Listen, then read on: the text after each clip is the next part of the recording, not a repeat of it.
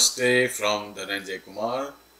Thank you for joining our journey to great minds and make a lot of discoveries along the way. Discovery of knowledge, of wisdom, learning about ourselves, in addition to learning about those great men and women. So the topic here is motivation. And the quotation is from an unknown scholar, unknown to me so far, but I found this quotation somewhere and it really attracted me.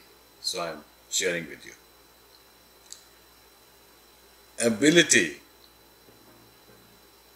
determines what you are capable of doing.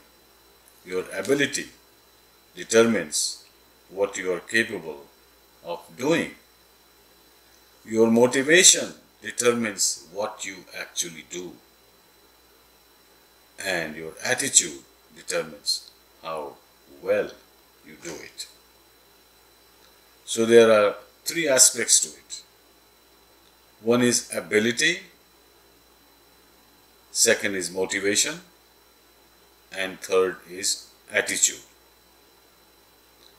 So your ability or capability determines what you can do. With higher ability, you can do higher things. But if you don't have motivation, then despite the ability, you will not make use of it. So you need motivation. That is the second. And motivation with bad attitude will not take you very far. So you need a positive attitude, state of mind, your demeanor, your style of working. All these are parts of attitude. So ability, motivation, attitude.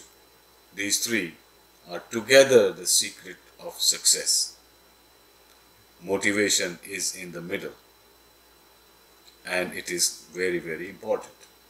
So ability determines what you are capable of doing. Motivation determines what you do, and attitude determines how well you do it. Thank you for watching. We'll come back soon.